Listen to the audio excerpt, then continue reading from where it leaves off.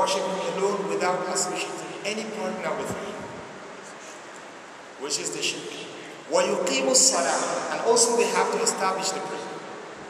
Establishing the prayer meaning to pray on time.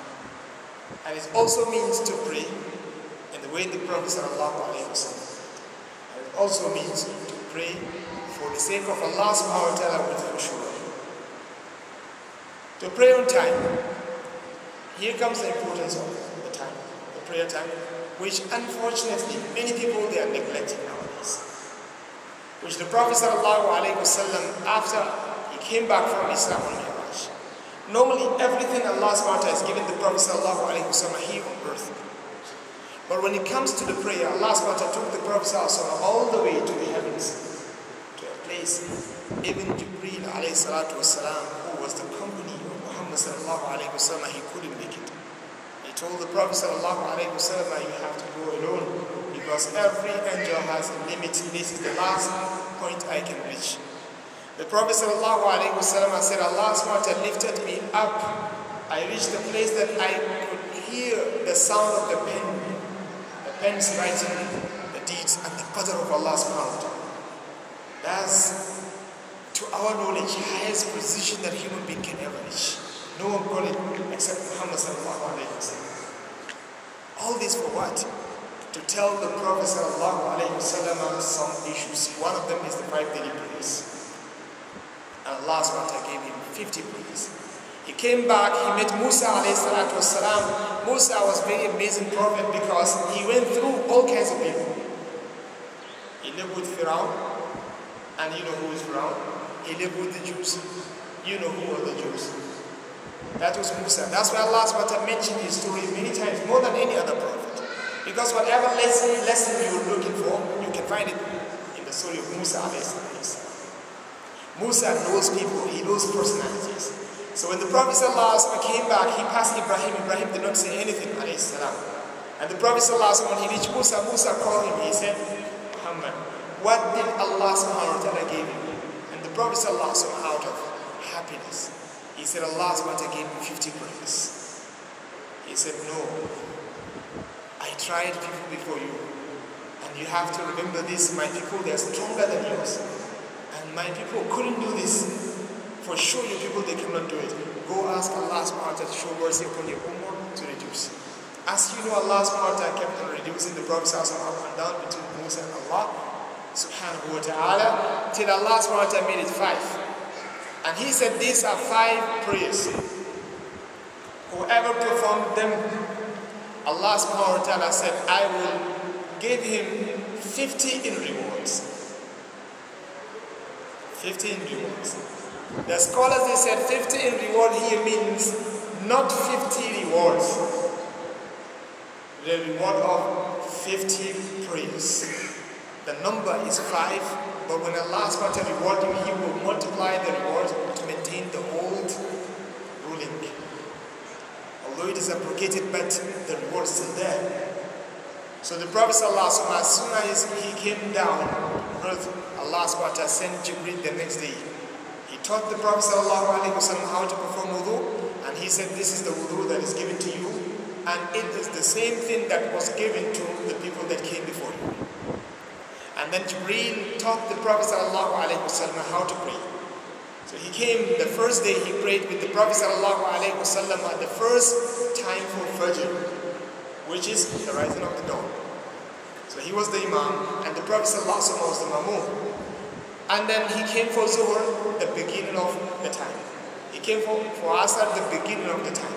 He came for Maghrib, the beginning of the time. He came for Isha, the beginning of the time. Then he went back. The next day he came to the Prophet ﷺ, the last part of Fajr time, and he prayed with the Prophet ﷺ. Zuhr time also the last time for it. Asr time the last time for it. Likewise till the end of all of those prayers. After he finished, he told the Prophet ﷺ, this is new time, and the time that is given to the people that came before you. Very authentic hadith of the Prophet ﷺ. So that's why the emphasis on the prayer time is very strong, found in the Quran. It's very amazing to know that even during the state of war, Allah subhanahu wa ta'ala, He commanded the believers not to postpone prayer.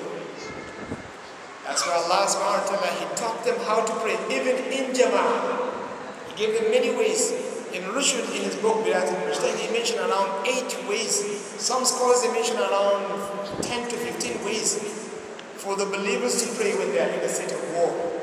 We're not talking about postponing the prayer, no. We're talking about even praying in the Jama'ah. Allah subhanahu wa ta'ala did not give them excuse. He said if the war, if the battle is too strong, in this case Allah subhanahu wa ta'ala said, فَرِجَالًا أَوْ رُكُبَانًا. You have to pray according to your capability. You're fighting, but still pray on time. That's why Allah subhanahu wa ta'ala in this place, He said, إِنَّ الصَّلَاةَ كَانَتْ عَلَى الْمُؤْمِنِينَ كِتَابًا مَوْقُوتًا. Definitely, every prayer has a fixed time from Allah subhanahu wa ta'ala.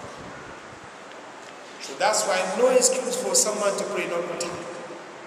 Because Allah subhanahu wa ta'ala did not give someone who is busy pleasing Allah subhanahu wa ta'ala, did not give them excuse. Yusha ibn Nun, the closest student of Musa alayhi salatu wasalam, Allah subhanahu wa ta'ala gave him one miracle that He did not give any other prophet. As the Prophet sallallahu alaihi wasallam. He was fighting for the sake of Allah. After he finished the battle, he realized that the sun is almost down. It's almost Maghrib time. They did not pray Asr. So he looked at the sun, he addressed it. He said, son, you're moving because Allah subhanahu wa ta'ala asked you to move. And we are fighting, we are doing whatever we're doing because Allah subhanahu wa ta'ala asked us to do this. He said, you have to stop for us for a while, let us pray on time and then you can move.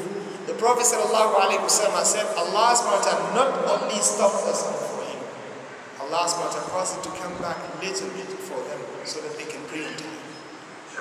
You can see how crucial is the prayer time, which can lead you to believe that definitely al-insan is how Allah subhanahu wa ta'ala described him in the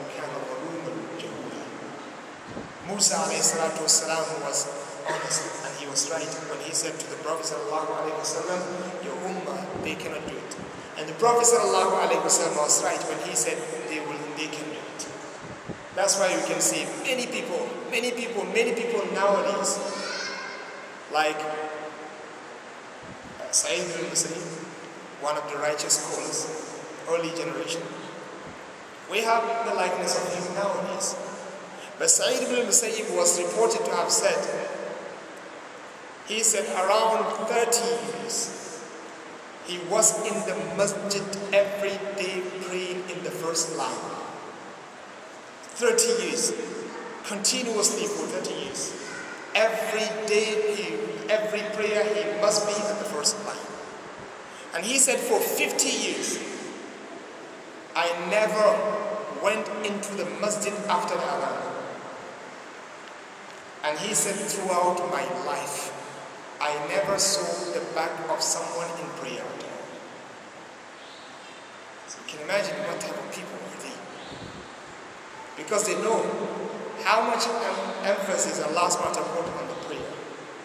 That's why they look at the prayer in the way the Prophet sallallahu alaihi wasallam looked at it. He said the first thing Allah subhanahu wa ta'ala will judge human beings on the last day in terms of ibadah is the prayer. If the prayer is okay, Allah subhanahu wa ta'ala will take this person to paradise and nothing